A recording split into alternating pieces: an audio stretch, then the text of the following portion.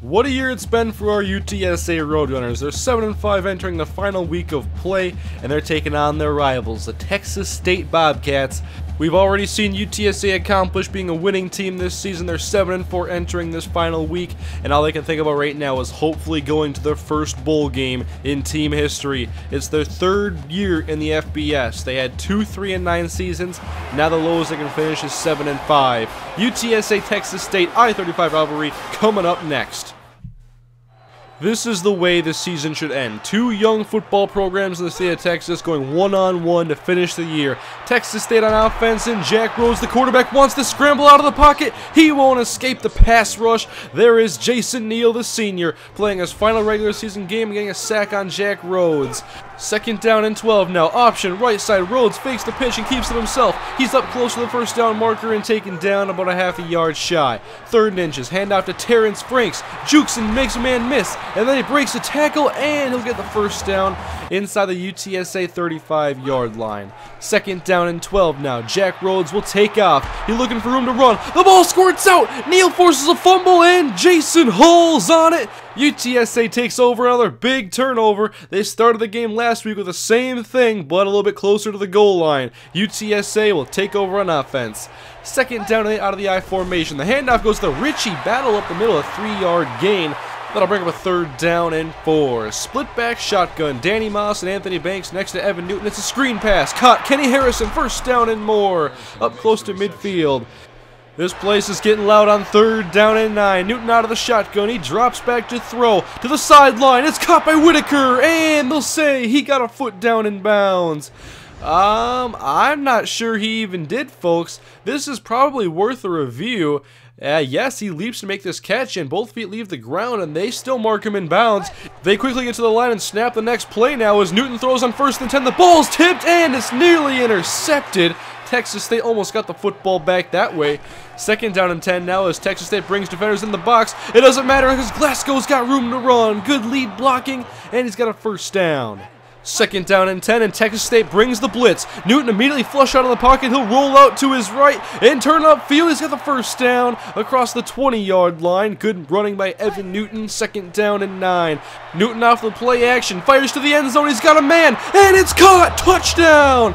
Kenny Harrison leaps up and makes a great catch in the end zone, and UTSA strikes first in this one. 7-0 Roadrunners with a great touchdown grab by Kenny Harrison and a good throw by Evan Newton to put it in the right spot. It'll be interesting to see if this game gets out of hand like last year's. It was 21-14 at a point in the 4th quarter, and last year's game ended up being a 49-28 victory for Texas State in UTSA's final home game, and now we're seeing UTSA off to a hot start against Texas State. Good job defending the run.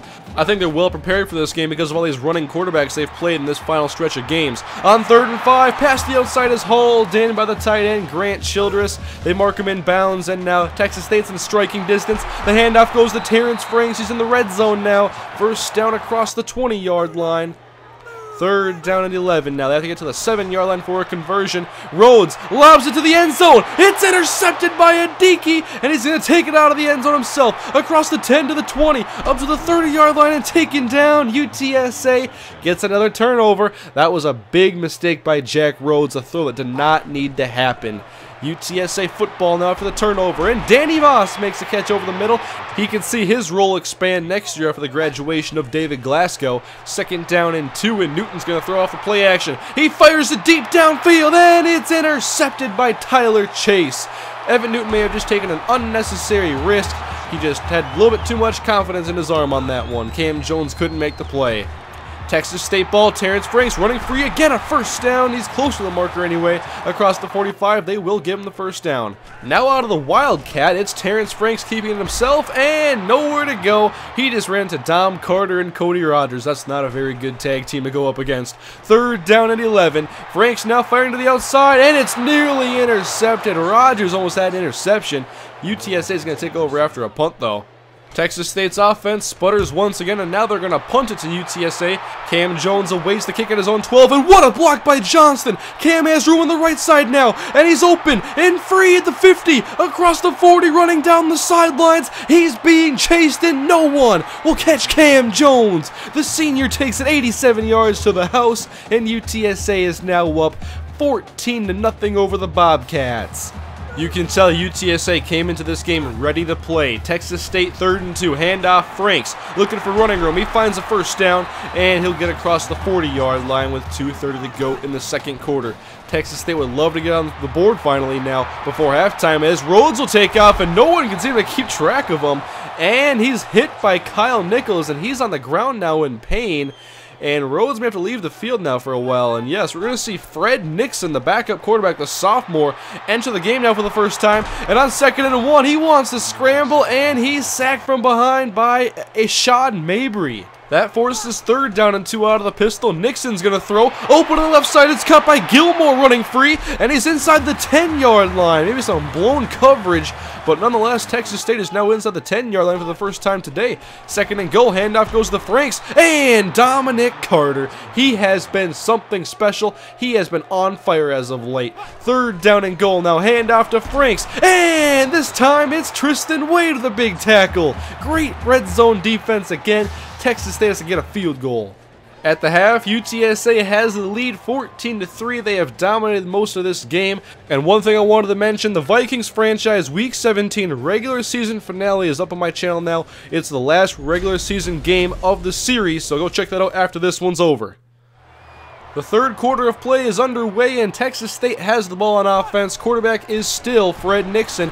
Jack Rhodes' day appears to be over, and Terrence Franks back up the middle. He's had a great day on the ground. He gets the Bobcats a first down. Now out of the shotgun, Nixon hands off to Franks again. Off tackle, has a block in the secondary, and he's across midfield and short of the UTSA 40, but Texas State comes out of the locker room in a hurry now on offense. 1st and 10. Nixon to the left side. It's intercepted by Tristan Wade. That's a momentum killer, and Wade, he's free, and Nixon can't catch him. Wade across the 30 being chased, and he's going to go all the way for a score. Tristan Wade to the pick 6, and the UTSA Roadrunners now have a punt return for a touchdown, an interception return for a touchdown, and your standard passing touchdown. Texas State back on offense, and you can't escape Dominic Carter. I'm starting to think that Fred Arnold did us a favor when he committed to Colorado. Dominic Carter, he cannot be stopped right now. 3rd down and 7, and Nixon will throw. He fakes the handoff and dumps it to the right side. It's caught by Miller. He has a first down. He beat John Walker in the play, and he's close to midfield now, but we know how tough UTSA's defense gets once you cross that 50-yard line. Nixon on 1st and 10, and he's sacked. Back in the backfield. This time it's Jason Neal again. 2.5 sacks on the day. It'll force a 3rd down and 10, and Nixon will throw. He's got a man, and it's knocked away at the last second by Tristan Wade. What range! We need another look at this one. You can see Nixon, he has a man open downfield, and Wade, look at the closing speed, and wait, was that actually a tip? He may have tipped it, but that was actually a drop. Either way, we'll take it. UTSA on offense, and now we're going to see the ground game get established. David Glasgow right side, the senior, has got 9 yards on this gain. 4:25 to go in the 3rd quarter. UTSA is going to likely run the clock quite a bit now and try to just milk it away and take us to the 4th quarter and then end this one. They're up by 18 points. 2nd down and 7. Newton to throw. He'll scramble to his left being chased and turn upfield, breaks a tackle, and he somehow gets 6 yards on this one. That's why I love watching this kid. 3rd down and 1. Up back, takes the handoff. It's Richie Battle. He's got the first down. I think it's kind of funny. We've seen Richie Battle get a 20-yard gain last week, and now he's getting the ball multiple times in one game. 2nd and 8, and Newton, what a throw on the run. That's a big-time throw to David Morgan. Moving to his right, he fires down to an open tight end, and now they're in Texas State territory. 1st down and 10. Newton back in the pocket, dancing, and he's going to throw in the middle, and Harrison makes a great catch over the top of a Texas State defender. It just seems everything is going UTSA's way. 1st and 10. Newton will hand off out of the shotgun to Anthony Banks. He starts up the middle and cuts to the left. He's got 8 yards, and he's inside the 10-yard line. 2nd and 2, maybe thinking play action here. Nope, it's a handoff to Banks. He's got room and touchdown, UTSA.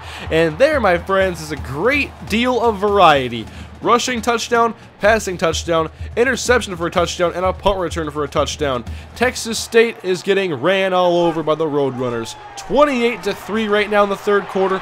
They're going to give up that short pass over the middle. Texas State has got to find a way to get themselves back in this game. They got to get some big plays quickly. 1st down and 10, and Nixon's going to throw only a 3-man rush. UTSA says just bring it, and they're going to drop everybody back in coverage. And Nixon's going to take off, and whoa, that's actually a missed tackle by Dominic Carter. Fred Nixon spun off of the tackle, and now it's 2nd down and 4. Nixon takes the snap, screen pass right side, gets it off, caught by Franks, but guess who? It's Dominic Carter, gain of 0. 3rd down and 4. Watch out for Dominic Carter on this play again. And Nixon's going to run. Here's Dominic Carter. He's going to take him down shy of the 1st down marker. Play after play after play. His kid will not stop. That's going to force a field goal attempt now by Texas State. I do not understand this call at all. And the kick is away, and, well, it stays straight the whole time, and that's not what they needed. UTSA takes over. Now it's 4th quarter action, up by 25 points, and Newton's going to throw it. He's just moving around the pocket now, see what he can get done. He's just going to throw it as far as he can. It's intercepted by Mims. And UTSA's got to track this kid down. He's free, and he's going to be tackled at about the 23-yard line. All right, Texas State, what can you do with this opportunity? You're down by 25. You need a miracle to get this pulled off. Terrence Frank, screen pass, room to run, has a couple of blocks, and he's being chased across midfield. He's tripped up across the 40-yard line. Not a bad play.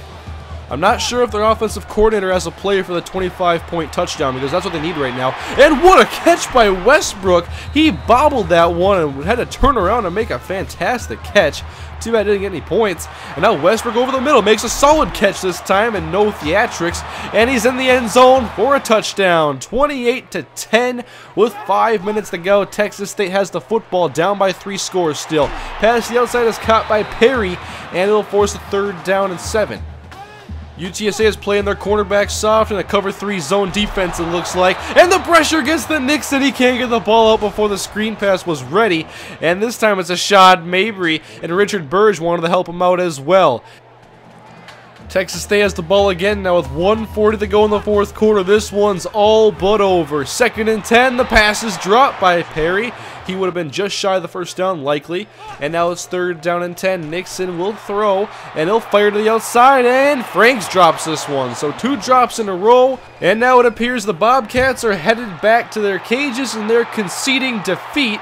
They're going to punt it away, and Tristan Wade's going to have some fun returning this one. He breaks 1 tackle. Let's see what Wade can get done here. He's taken down to the 30-yard line. And now victory formation. Newton takes a knee. The game is over, and UTSA is 8-4.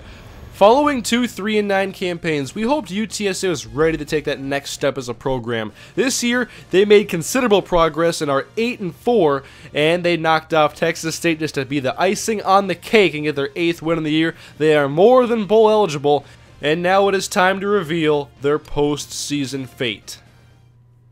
Final standings in the Conference USA look like this. UTSA finishes 5th in their division, 8-4 overall and 4-4 in conference.